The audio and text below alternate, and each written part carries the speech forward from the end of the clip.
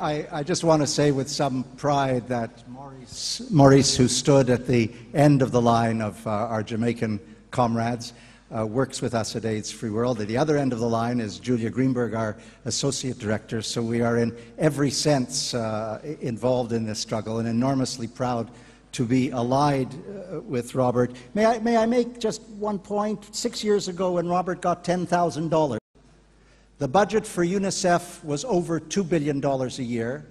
The budget for UNDP was between $3 and $4 billion a year. The budget for the World Food Programme was over $4 billion a year. The budget for the World Health Organization was $1 billion a year.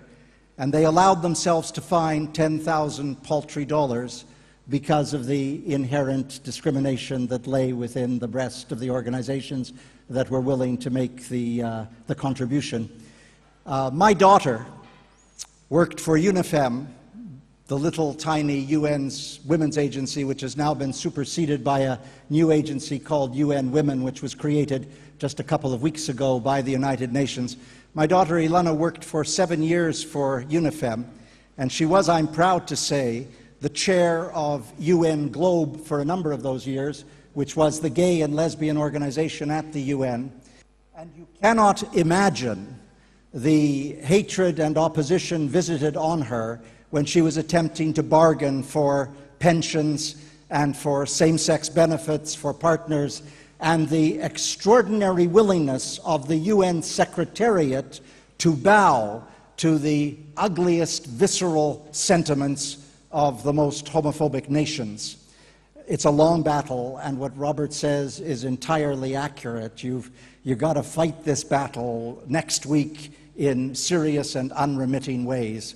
And to draw this session to a close, and having already been acknowledged as the person in UNDP who is bringing such centrality to the issue of HIV, is Mandeep Dhaliwal, who is on my left, a long-term HIV and human rights activist, a physician and a lawyer by training, leading the human rights and sexual diversity work at the United Nations Development Programme. Mandeep.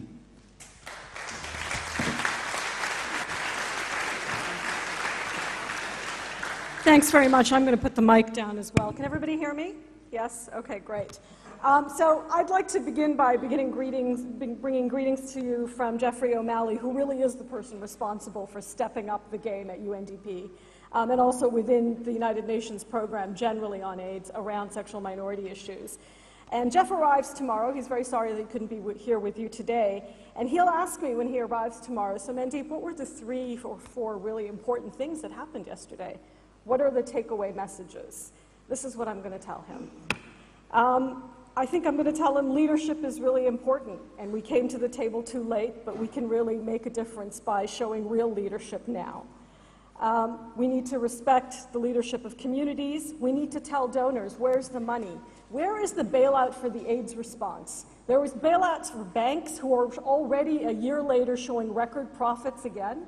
Where is the bailout for the AIDS response? And I think you should all ask yourselves and ask the donors that. Why do we accept that funding is being flatlined? If there's money to bail out the banks and they're already showing profits, where is the crisis in public finances? And why is the AIDS response being held hostage to that? It's a big question.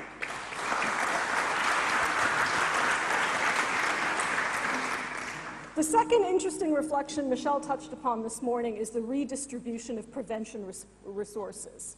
96 to 97% of prevention resources are ill-targeted, ill-spent. Why aren't we angry about that? Why aren't we demanding that prevention resources be spent where the need and the risk is the greatest?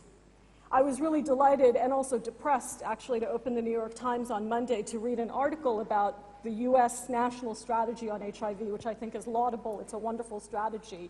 But there was a 1-paragraph-sized caption that said, resources must go where the need is the greatest. Like this is news?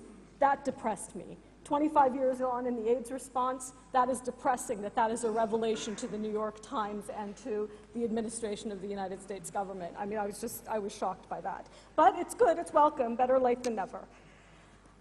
I think we as a community need to foster, support, mentor and invest the next generation of leaders in the AIDS response and young MSM leaders. I'm always surprised, actually, at how many of us old-timers are around, and I think, you know, when Igor did his exercise, I knew that there was only going to be a few hands, and it's sad that that happens every time you do that.